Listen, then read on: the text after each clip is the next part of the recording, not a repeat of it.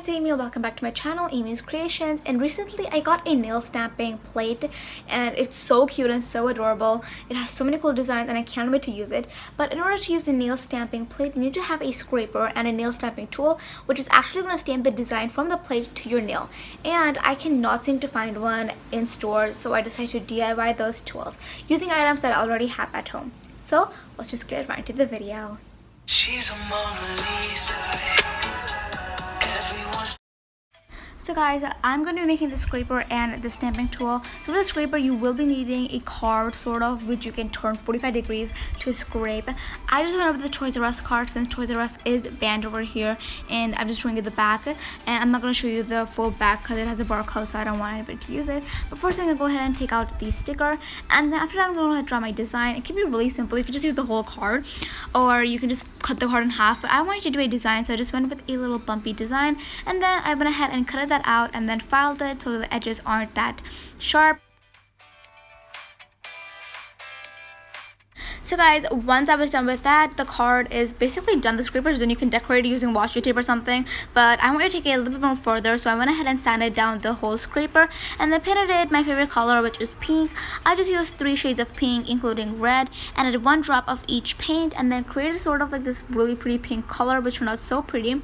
I went ahead and painted both sides. I did many layers, and once I was done with that, here's how it looked like. I went ahead and added like Mod Podge just so the paint wouldn't scrape, and so it's a little bit more better, because if you don't add Mod Podge, it's not going to seal the paint in place. And then once I was done with that, I just went ahead and decorated both of the sides using my washi tape, and then I was done with the scraper.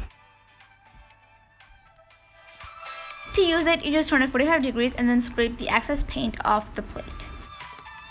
For the actual stamper, you will be needing a little lid which covers your full nail, and I just used the Pam spray lid which fitted perfectly, and then you'll be needing a bottle cap which fits perfectly on the lid. This is optional. It just makes it look a little bit more like the stampers that I've seen on the internet. So first you have to go ahead and cut a little circle off the bottle cap just so it fits your little lid.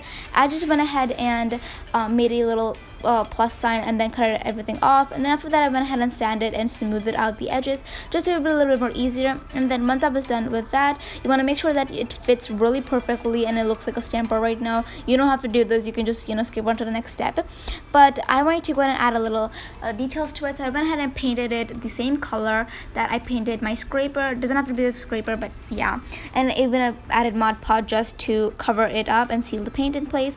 And then next I went ahead and used my super glue to glue them together, but you want to really make sure to be really careful because super glue does stick on your hand, which is really annoying, and it stays on for a long time, so just make sure to be a little bit careful.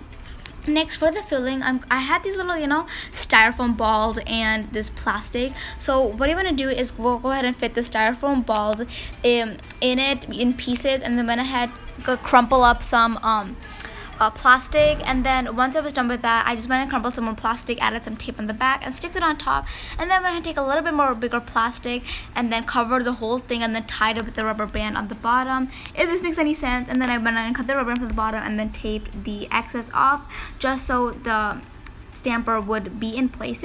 And once I was done with that, it looked like this. I did make some changes which you guys will see later on to the video, but next I just went ahead and decorated with some washi tape. And now here is me trying to use my products I just made.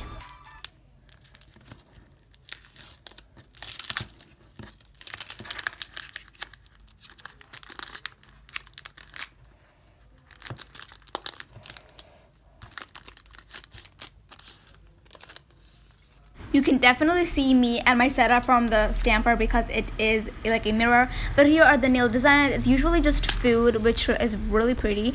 And now I'm just going to test it out.